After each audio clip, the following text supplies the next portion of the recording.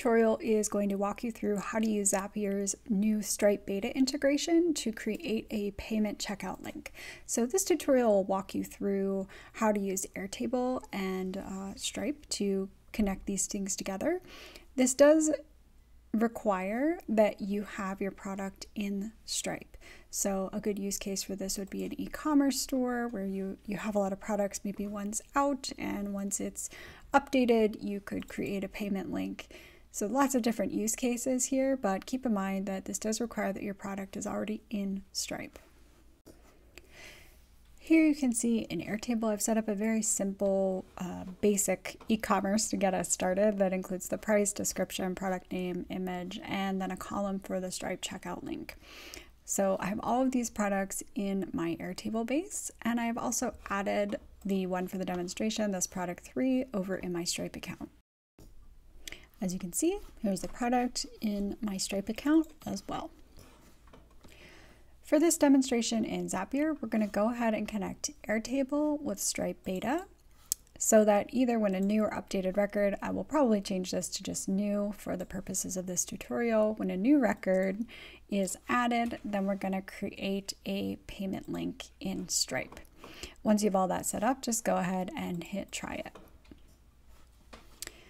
So the first thing we want to do once we're in is, of course, choose Airtable and new record. You could also do updated, new or updated, whichever you would prefer.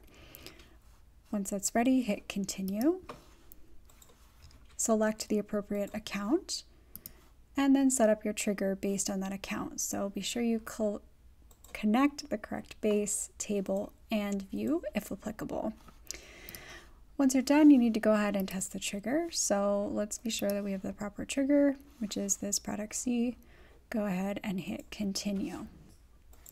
From there, we're going to hit the plus sign to get our Stripe beta.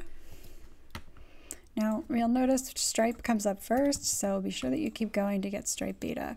The checkout link is only under Stripe beta, so go ahead and select that.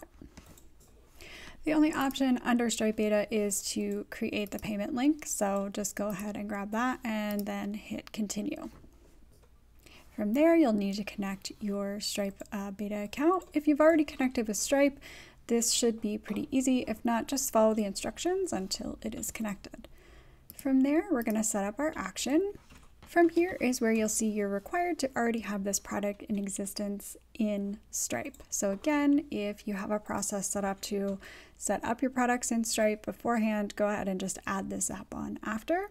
But for me, I've gone ahead and added it manually in Stripe, and now we'll just create the payment link. So once we have this product in here, we're selecting that product number 3, and then go through the different fields using what's ever applicable to you in your area. So whether or not you're collecting tax, if there's any promotion codes, what kinds of addresses you're collecting, if a quantity can be adjusted, and whether or not to show the confirmation page. Once you're done with that, you can go ahead and test the action, and you should get a link that says that a payment link was sent if everything is successful. Head on over to your Stripe dashboard to go ahead and grab that payment link. As you can see, I've blocked out some of the relevant information, but we do see this nice little button that says View Payment Link. So if we click on that, it will give us our payment link information. Once on that link, you can see when it was created and all the information you use in Zapier to set it up. Simply copy this link and paste it wherever is applicable. Now that we know that payment link went correctly, we can also automatically send that back over to our Airtable base if we would like, simply by adding another step and selecting Airtable.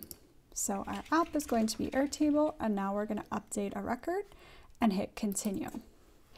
From there, we're going to connect the appropriate account and then go ahead and set up our action. So once again, connect the correct base, table, and be sure to choose your record ID.